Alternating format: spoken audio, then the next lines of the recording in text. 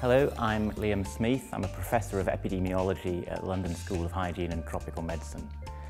Epidemiology is all about the distribution and determinants of disease in populations. Really, it can be summed up with the question, why are some people healthy and others not? It's the fundamental science underlying efforts to improve the health of populations, and the training, master's training in epidemiology is all about bringing scientific rigour and clarity to this crucial question. What should we be doing to improve health and reduce disease? I can talk about a specific example, which is about non-communicable diseases in low-income settings. And by non-communicable diseases, I'm talking about things like heart disease, stroke, diabetes, some of the cancers. These have emerged as major health threats in recent years. And the key question is, what can and should we be doing? Now, in the West, we're quite used to taking for granted that we have lots of data and information about how much diseases are around, what the risk factors are.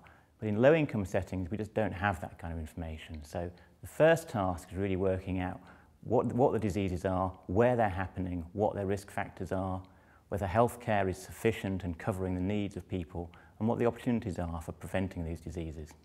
The next important question is, why are these diseases emerging? If we're going to tackle these diseases, we need to know what's causing them in the first place and what's driving the increases we're seeing. And we know that some processes, such as urbanisation, where people are moving from the countryside into cities, are important. We know that our success in tackling infectious diseases in the past is important. And we've got issues like the ageing population and people taking on more Western lifestyles. This is quite a complex area, because what we're really talking about are the causes of diseases in these settings, in these low-income settings. Are they the same as we see in the West? Are the relative importance of the different causes the same? And indeed, we're talking about a concept called the causes of the causes, where if we see an increase in smoking, for example, what we're interested in is what's driving that. What is it that's making people take up smoking? What should we be doing about these emerging diseases? What should we be doing at the different levels, at policy levels, at local levels? What should health services be doing? And indeed, what should individuals be doing?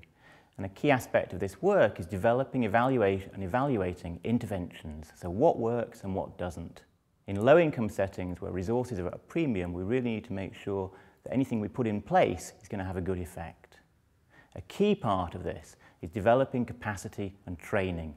And training in epidemiology, particularly of people from low-income settings, is an important part of our work. One of the things about epidemiology is it's a constantly moving field, and we're taking on whole new areas. And I'll give the example of genetics.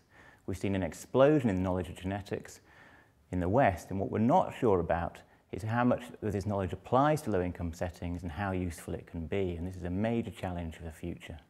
Epidemiology is the fundamental science underpinning our efforts to improve the health of populations. It's an exciting field, a fast-moving field, and an area where trained people can make a real contribution to improving world health.